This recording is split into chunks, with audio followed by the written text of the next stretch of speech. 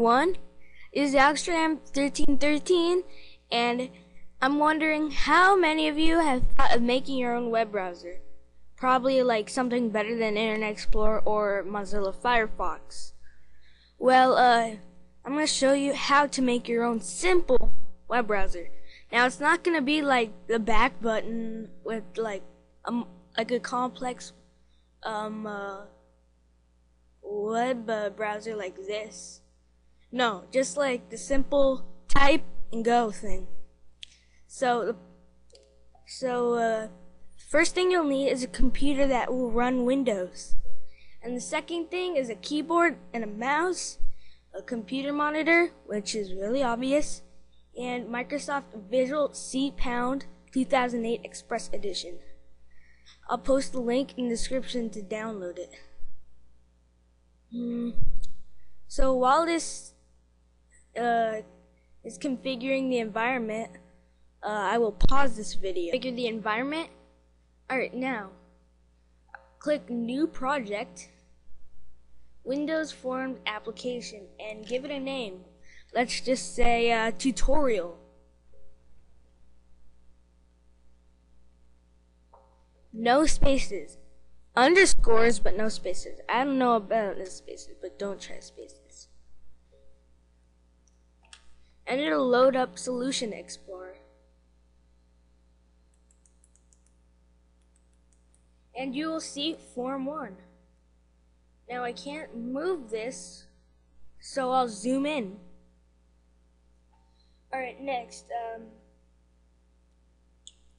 go to View, Properties window, and resize this application to 640 by 480. So yeah, right there.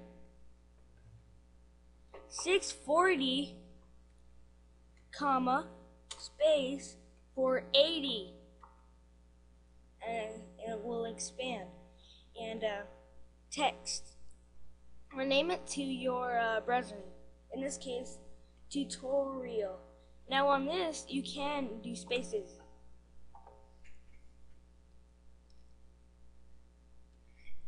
Alright, next, go to the toolbar, the toolbox, and select Common Controls. And go to the web browser, and drag it onto Form 1. Now resize the browser. Wait, first change the name to My Browser, or whatever you want. I'm just gonna choose My Browser.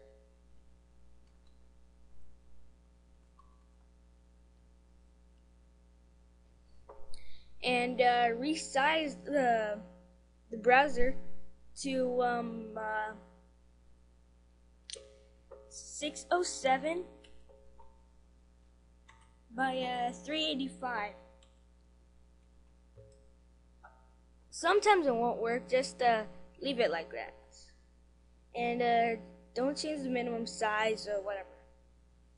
Now go back into your text bar and select the text box. Place it at the bottom. Oops.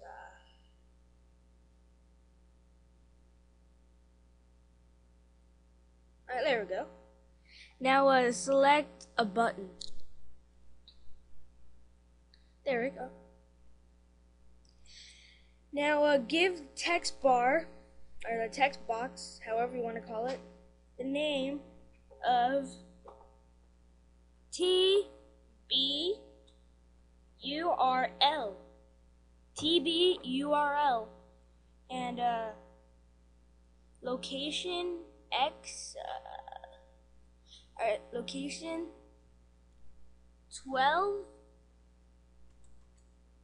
by 411. And there we go. And scroll down. Size has to be 526 by 20. It'll expand and there we go. Now the button. Give the button name BNT go. BNT. Oops. Go. And location X.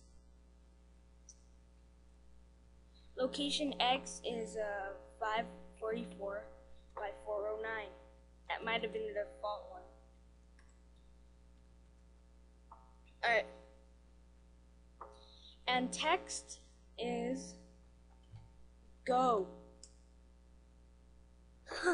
Yeah, it's just simple go. Now, you might think, oh, this is it, I'm just gonna run it. No, just typing stuff and clicking go won't do anything. So double click the go control and you should find the code, and where the cursor is, type in your browser name, in this case that you typed in the properties, in this case my browser dot navigate, and then left colon TB URL, there we go, and then dot T text, text, and then right cursor, and then semicolon, and then press F5, and it should run. Oh, there we go. Now go to test it. Go to your favorite website, like let's go to my YouTube channel. So www.youtube.com/AlexRam1313, and you can't just push enter. You have to click go, and it will connect to the internet eventually. Oops. Come on. Alright, whatever. Just go to Yahoo or Google. So google.com.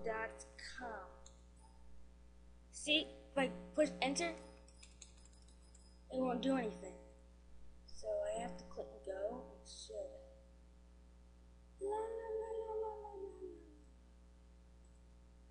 Eventually, it'll do it.